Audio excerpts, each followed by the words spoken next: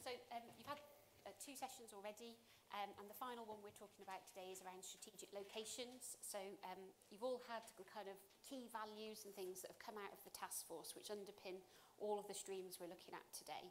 So the key findings that have come out around our strategic locations, and we just want to test these with you, check with you, see if they're right, there's any gaps in that you think we need to pick up or give more focus to. So as you can see, it's around creating vibrant towns and the role that our towns play and continue to play, and how that's developed and evolved through the pandemic, through the last 5 years, and what that might look like going forward. And having that healthy towns that Tracy talked about earlier on, you know, how do we balance that and get that right across our network of really important towns? That investment in infrastructure, and by that we mean, you know, there's the transport, there's the digital, there's the green, the blue infrastructure.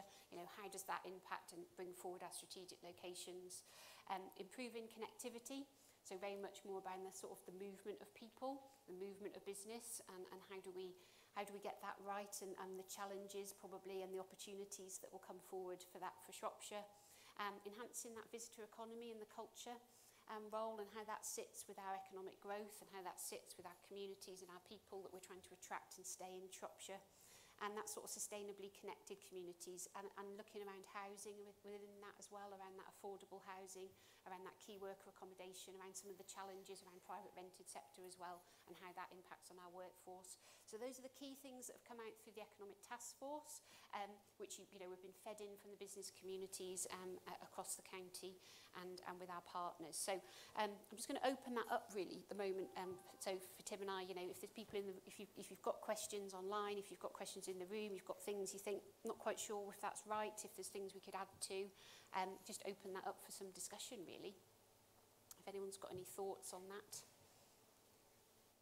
I mean, there's something there, isn't there, around, you know, how do our market towns, so vital, so important, and that hinterland that go with them. So before we talked, you know, there's been talk about place plans, which sit across the county, as Tracy said, 18 of those, and how that works with the hinterlands around them, and how those towns have become that real hub to bring people together, and people looking at those for more and more amenities these days, and actually how does that work in terms of driving our economic growth. So, you know, is there anything there that we haven't quite picked up in this? Does that make sense? Do you recognise that? Tracy. Thank you. Andrew will come with the mic. Sorry. Thank you. Thank you. Tracy Dark from Shropshire Council. One of the things that we've talked about in the other groups is really that sort of link of businesses to businesses, the sort of support for businesses, and you know, some businesses feeling a little bit in isolation. So you know, they've probably sort of created the business through COVID pandemic, not sure where to go, you know, how to connect with other businesses. Found things like today, for example, really useful, you know, seeing people. And, you know, so I think that's a bit of a gap. So I just wondered whether other people in the room that have businesses, whether they feel that as well. Thanks, Tracy. Yeah, it's a really interesting point that has been raised around the networking. So this is a lot about physical. When you talk about strategic locations, we automatically go to that physical location, but actually the power through the pandemic has been that we haven't had to have those physical locations. We've built our networks in other ways, and actually how do we continue to do that through a digital forum? And seamlessly, I'm going to bring in Chris Taylor from Shropshire Council. Thanks, Chris. I just wanted to touch upon the fact that we spoke about that in quite a lot of detail earlier on. So, you know, you'd probably want to maybe extend the conversation into potentially other areas, simply that we've obviously already highlighted that as a key theme about having those digital hubs and virtual hubs, which I think businesses certainly recognise as being an important aspect. Thanks, Chris. Another question. Thank you. Hello, and just to carry on that point, I think it's really important, you're right to say, where businesses have felt in isolation, obviously just because of geography of Shropshire anyway, it's a huge area. Yeah. But also I just think, yeah, globally we've all gone through that, and you mentioned that how nice it is to be in a room with people and have, you know, I've chatted to 4 or 5 people today who I wouldn't have emailed or whatever, but I've had really good meaningful conversations which are not necessarily business networking, but it's widening my knowledge of how businesses work around here. So I think it's important when we talk about digital, my business is very digital, that the importance of sense of place. Yeah. And I really believe that to carry on these conversations, because our world is so transient at the moment. You can't beat actually just having conversations like this, having those ability to maybe have a coffee or just to be able to collide and knowledge exchange is really, really important. And I know that the council is doing some work with developing the co-working hubs, so you could actually start to have what's being called the hub and spoke. So effectively, Shrewsbury being the capital of Shropshire, being the hub, but you've got Oswestry, Whitchurch, all places which you can connect up. And I think that's just vitally important for anybody who's running a business and just start-up businesses, or just to be able to find out who's around, just to have those conversations. So, digital is core, but digital doesn't work without the colliding and real interaction with really real people. Just to, I guess another point on that in terms of, because obviously we're also talking about having these sensors in place and them being sustainable, of just the improvement of being able to use cycle networks, just being able to walk. Inherently, I think it's a terrible capital for that, just because of the space. But Shrewsbury, I think, could really benefit from really changing how people move around that space, because it's not designed for that. It's very much a car-centric place, and I think that would really, really help with sort of generating the town centres. Brilliant, thank you. I think Mandy's got something to bring in, and while we're just going to Mandy, I was just going to talk a little bit around about kind of growth corridors as well, the key corridors of growth. We've got the market towns, but that's sort of the M54, the A483, A5, and the A41, A49. We all know those, and that's kind of been an area of some of our key sort of energy around some of the business investment, where we're looking to channel some of our strategic, more hard infrastructure investment into. So that's just something to think about through this as well. Thank you, Mandy. And I guess my point carries on a little bit from that, but improving connectivity, our physical connectivity is still incredibly poor, and it is very, very Shrewsbury-centric. And actually, we are very reliant on people being able to drive. We need to get people to we need to be able to move people around without being in cars. Improving our train services, whether that's local or long distance, to London or Manchester or Cardiff. But just getting somebody to work from Bishop's Castle to Shrewsbury, if you don't drive, it's incredibly difficult. If you live 3 miles outside of Clun, how do you get to work if you don't drive? So this is great, but I think just really thinking about what we can do, and I'm very aware of the cost implications of this, but how can we move people around? Because whilst we can work digitally, there is always going to be the need, and as human beings, we do need that collaborative space. And there's a lot of jobs that need people in a place, but we also need a time frame, because I think a lot of this is great, but when can businesses look to seeing that some of their issues around access to workforce can start to be solved? Brilliant, thank you, Andy. I think Steve was going to come in on that. I don't know, Tim, if there's anything you wanted to sort of talk about with the Shrewsbury movement. Well, I think Shrewsbury is just a good example of the challenges we face across the county, isn't it, really? I mean, I think it is about connectivity, how do we, and about choice, and I think that's what we're interested in, is what does that choice look like? And I think, we're starting to get into that sort of connectivity and accessibility and movement piece. And it is about choice. And we accept that, a lot of the towns at the moment and the villages are heavily dependent on the private motor vehicle. And how can we build some choice into that? And I think how important is that in terms of joining up business activity as well as community activity? So I think, from that sort of wider rural network, and I know our colleagues have recently put a handsome bid into government to try and address some of that, so I think we're on it. But I suppose we need to take everybody else with us and make sure that we're maximising value out of that. And I think, for me in particular, Shrewsbury, clearly we always say that, one of its greatest constraints is one of its greatest opportunities. Yes, it is currently a car-borne town, but actually it was never designed for that. And actually, is there a way of rebalancing that, and then that thrives through the business community as well? And we're hearing a lot around, how there's particularly the small independents are benefiting from that. So how can we sustain that? And when we talk about sustainability, yes, we talk about the green credentials and climate change, but actually there's something about sustaining business in the widest sense. And I think those are some of the things that we're just trying to understand what the mood feel is for some of this through obviously the strategic locations, and where do we put our energy. and it's not exclusive to the big six. It's to the wider network and how they sit, and how do we join those strategic locations up, which is really coming through strongly today. Steve, you were going to come in. Thank you. Steve Brown, Shropshire Council. So just to pick up on some of the issues that have been raised and to highlight some of the work that we've got in train at the moment.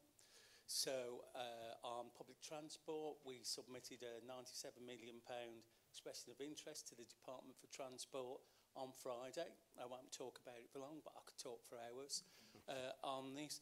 So this is about sort of connectivity, it is about moving people about, it is about improving bus transport, moving people to recreational, nighttime economy working, you know, those social interactions. So we will see, you know, and we put a strong case to government for that, and we will work that through, as well as electric buses and cheaper fares and multi-operator ticketing.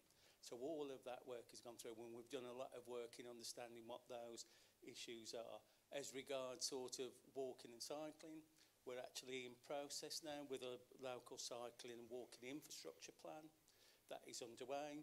We're working with a company called City Science on that. We're preparing that. We'll be out to public consultation, and that will prepare a plan that will allow us to invest and draw down funding and apply to central government for that work to be done as well. And then finally, we're also in train with our local transport plan, which will look at all of those connectivity issues, so buses, trains, use of cars, walking and cycling, and that will be going out for public consultations subject to approvals around the February-March period. So you'll see a lot of work on that to pull all of these issues together and bring all of those changing circumstances post-COVID that we're aware of. Great. Thank you, Steve. Can I butt in here with one that I've just got from one of our... Yeah, of course, and I'll come back to Mandy. Yeah. Because this fits in with the geography question that you were talking about. It's a specific question from Jim Prescott, All Sports Coaches Coaching Academy. He says, we're a new community interest company looking to train military veterans to become coaches who can deliver sports and mentoring programs to children. We're based in Telford, but over the last 18 months we've now offered all our services online rather than face-to-face. The question is if as a result we are now able to offer training across all over the UK, including a lot in Shropshire. Is there a danger that we could now miss out on help in Shropshire or other areas where we operate because we're based in Telford?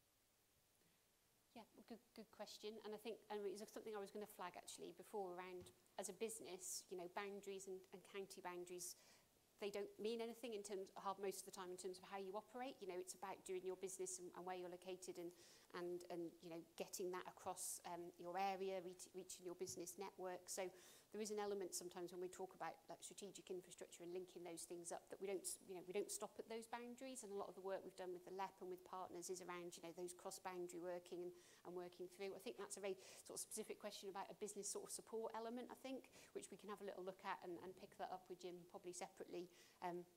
You know, about where his location is and I guess what you're trying to do in terms of the business growth that goes with that, really. So thank you for that. Mandy, you were going to come back in, and then Tracy. Sorry. Just going back to obviously great news that a submission's gone in. I understand there's public consultations happening, but businesses don't tend to respond en masse to public consultations, and if you've got proposals going in that businesses are aware of and can support those submissions, one would hope, particularly around connectivity issues and getting people to and from work or the nighttime economy, that should have more weight with government when they're looking at bids. Yeah. And it's just a question, do you go out before you put proposals in? The proposal that was submitted on Friday, did that have business endorsement across the board to say how important it is to our economy? Great, thank you, Mandy. I'll bring Tracy in next and then pass back to Steve just to, do you want to respond to that first? But Mine's just a really quick response actually to Jim Preston. Like, come to Shropshire, you know, bases business here in Shropshire. That's a really good thing. Yes, of course, we don't recognise boundaries, but you know, we want all businesses here in Shropshire to help Shropshire thrive. Thanks, Tracy. Just to pick up on the point on the future consultations, Obviously, we'll make sure that that links into the businesses and all of those connections. The Buzz Improvement Bid, the approval of all the Shropshire MPs, and also we consulted with the business improvement districts as well, because of the time scale and the constraints that we had with that of the government funding. So there is more that we could do, but we are acutely aware of that. Thanks, Steve. So just moving us on, if that's okay. I mean, lots of really interesting things that have come out which feed into this question, really, which is what are the key opportunities and challenges specific to Shropshire around strategic infrastructure? So lots of kind of themes that have come out already. Is there anything that, is really standing out for you as being, opportunities and challenges hand in hand, aren't they, in terms of how we look at those? That you think, we've talked about digital. You've obviously had a good debate about that in other conversations and how that's so important in terms of, how businesses are operating going forward. Is there anything that you think we need to be picking up for and making more emphasis through this economic strategy review piece? Alessio, I think you were coming in. Thank you. Sorry, this is just going back to the connectivity in the digital side of things, but I don't know whether there's a scenario where businesses are making decisions on where to be placed within the county based purely on the quality of the broadband in a particular location. Because we find that when we're letting agents, we have businesses coming looking for offices, and they'll say, well, we've been to look at a property on a particular street, but we've found out the broadband's not great there. 300 yards down the road, the broadband's fantastic. They never seem to understand why. This is just anecdotal, so I don't, this is not necessarily based on fact. I had another company come to me just recently to say, for example, they've got some offices on Pride Hill. They believe they're in some kind of twilight zone where, for some reason, in their office they can't get broadband very well. 50 yards up the road, it's fine. So I don't know whether people are impacting their business decisions on that issue. And does that start to impact on perception as well? So that's the reality, isn't it? Yeah. But then does that start to get out there and people say, well, Shrewsbury's great, but And if people don't want to come and work in a town centre, then obviously the town centre economy will suffer ultimately. And we don't want everybody working out of town. We want a nice balance of the two, really. And I think that's... Just another really quick anecdotal thing, it definitely does do that, perception-wise. I mean, there's the classic Mardo black spot. You know, you should drive past it, everything just goes off immediately. So why would you put your business there? And that's why there's no businesses on Mardo. Yeah, and I think it's a really important point around that whole location and investment and what's driving investment. And I think, Leslie, your point around, what makes a business decision for people, and has that changed through the pandemic? Are people reassessing how and why they're locating in certain areas? Is there any change in the sort of market drivers? I think that's something we're quite keen to understand a bit more about. And has that been a benefit to Shropshire, actually, in terms of locations across the county that are now more attractive and there's more opportunity? Chris, I think you wanted to come back in on some of the digital. I mean, obviously, digital does fall under my responsibility, I suppose, and has done for a number of years now. And it's good that it's not just me that has that black spot around Mardle, actually, when I'm going to the bank. I mean, I think we have to reflect on how far we've come. If you think in 2014 we had really bad broadband in Shropshire, and we've gone from about 24% to 98%. So, we're in a very strong place, but there's still lots to do. I think positively for Shrewsbury, there are plans in place, commercial plans. So we're expecting Openreach to deploy in Shropshire in a number of places that will include Shrewsbury. We've got competition building in Shrewsbury Town Centre as well with another provider that's moving in. So, those things will change. I think you're absolutely right about perception. I think sometimes it's a very confused marketplace with regards to terminology and getting access to information. And I'd always, advise any businesses who need information on the landscape to certainly contact us at Connecting Shropshire. We can advise you accordingly on that, whether that's fixed wireless broadband or wireless broadband, so we can offer some help on that. The other thing I just wanted to say is, whilst we've got contracts in place that are still delivering superfast broadband, there is a big programme that will come out. Probably over the next 2 years, we'll see some development in the gigabit programme. Shropshire is part of a very early phase. Significant investment will be coming in as part of that, which will basically mean that we'll actually be building over some of the superfast areas that we've already built. But the priority has to be equity. equity with regards to ensuring that everybody has the same level of broadband. You know, what we don't want to see in Shropshire is that we start to build gigabit connectivity in areas that already have good broadband speeds and leave some of those, you know, in the more rural areas behind. So, you know, certainly from the council's point of view, our aspiration is to go to those rural areas as a starting point, at the same time as obviously trying to lift up those other areas. Thanks, Chris. I just wanted to put a little question out there before we move on to the next bit, which was around, we haven't talked much about the sort of the housing kind of piece that goes alongside the employment, and in terms of that being, is that a challenge?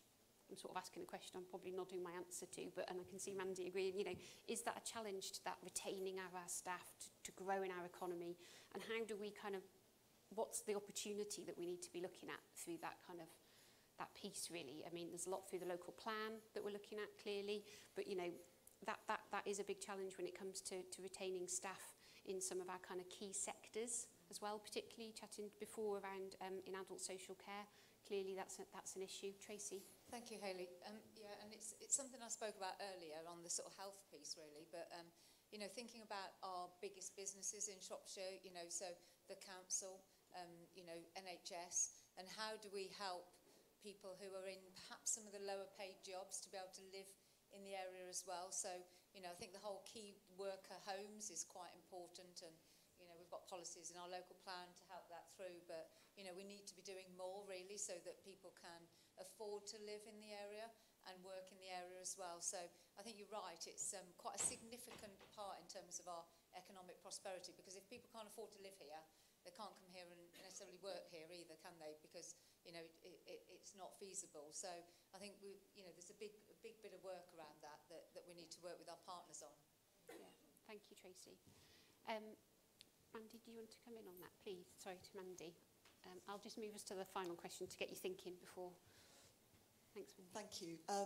Two things. Absolutely agree about the property. I actually wanted to first of all say that one of our real opportunities, but it's also a threat, is that we have a border with another country, Wales, and we need to be looking both west as well as east. But also there is the threat that we have a lot of people that just go straight through our county and don't stop. So we need to be working on that. But I do think there's huge opportunity for us as a county and as a business community to look to our partners to the west, and then how those major routes through for exporting, you know, to the Welsh ports, whatever. So we tend to look east and think that all the answers are from Birmingham. Actually, I think we've got more opportunity than that, and that's also north and south. But let's not make us, and actually I think I heard Leslie say it, but let's not make us a commuter town. No. We want to be having the properties here for all people, particularly lower paid people. We do need to do something about the rental market. At the moment, if you're a young person, and actually, Darren, you mentioned this earlier, but if you're a young person trying to find a one-bed flat, you are literally you're in a bidding market at the moment.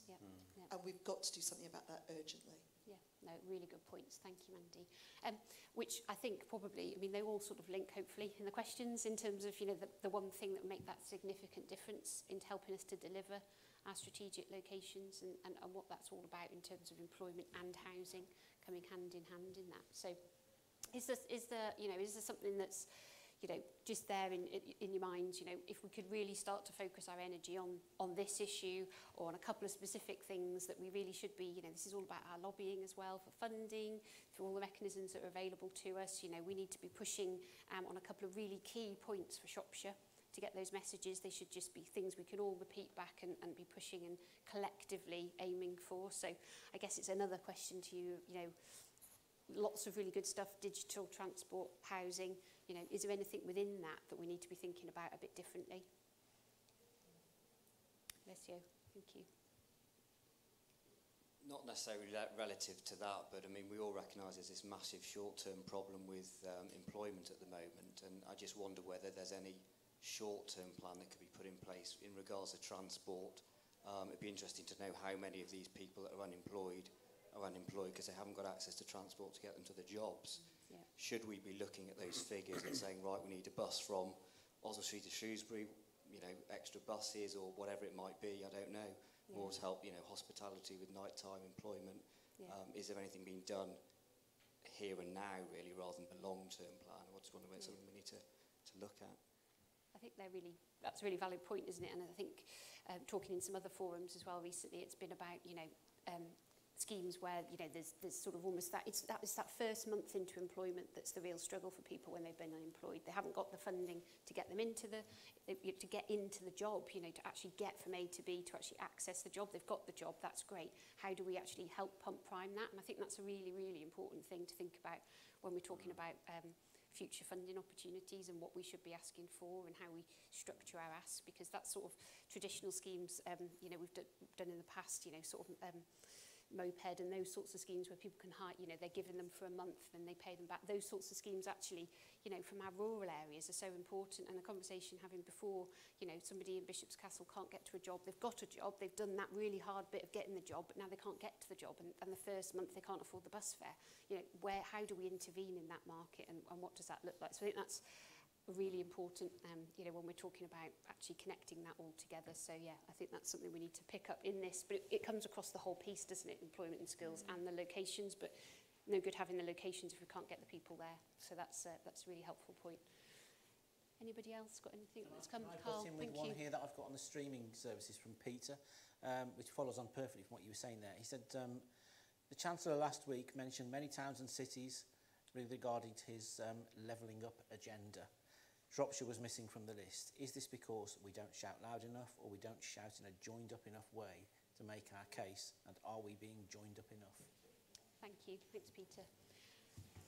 I might look towards the floor for Samantha. I've got a response, but I think Councillor Picton can come in on that one. Thank you, Leslie. Picton, leader of Shropshire Council. Basically, Shropshire is in Tier 2, not Tier 1.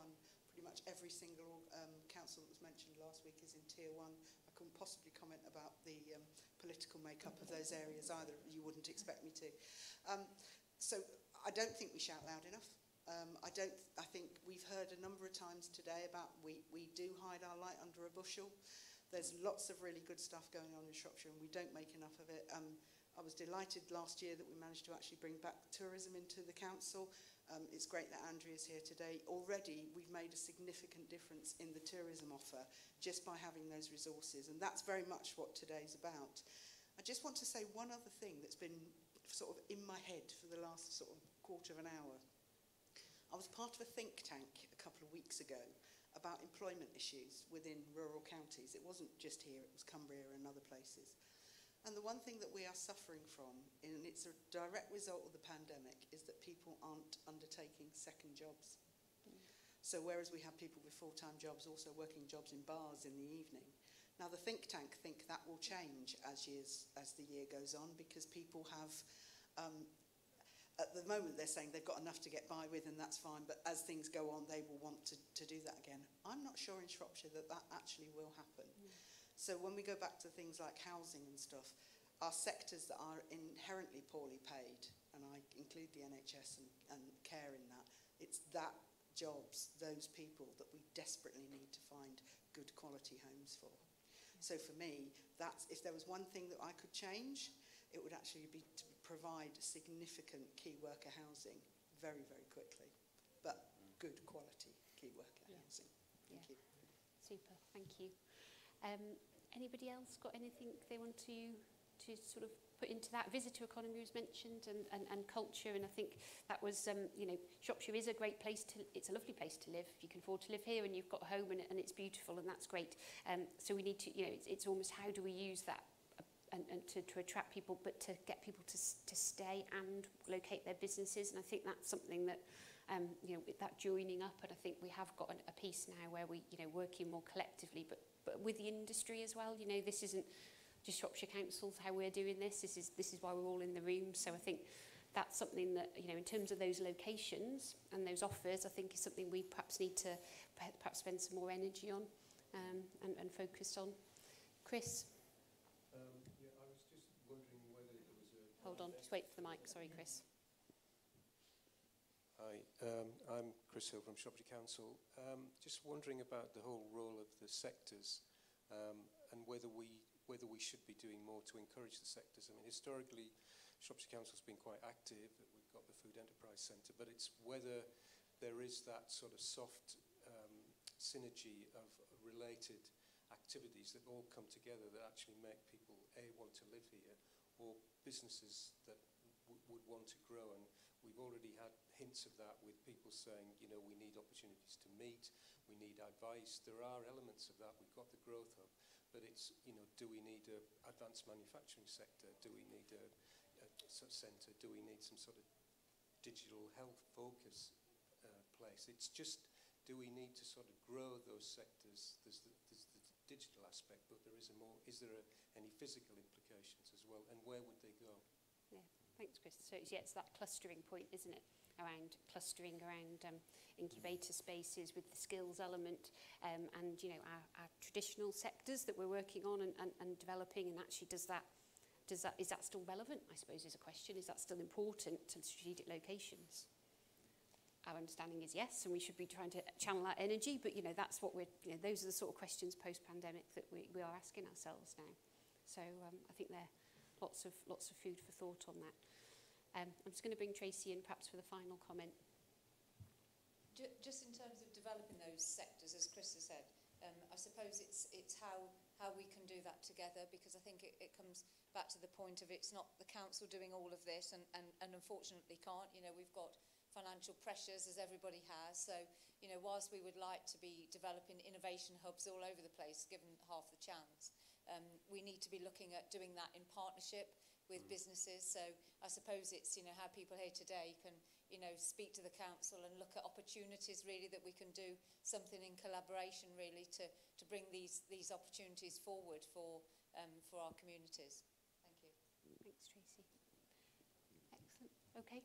Anyone final comment? Sorry, thank you, Julian. Thank you, Julian Dean, Councillor. Just want to repeat a point I made in the very first session, which is also to consider the demand side and helping that to bring back to the story on Saturday of the Green Homes, Open Green Homes, where a few homes opened up to show what they were doing in terms of retrofitting. More than 50 people went into the first home. There are people out there looking to invest in renewable energy for their homes, or looking to invest just cash that they've got, because, you know, it was interesting. Ed Potter's first slide showed us that there was significant private investment available, but those people need help to invest in the right way and to find the firms that can do those jobs. So I think there's a job of work to do about the demand side as well. Yeah, no, really, really valid points. Thank you.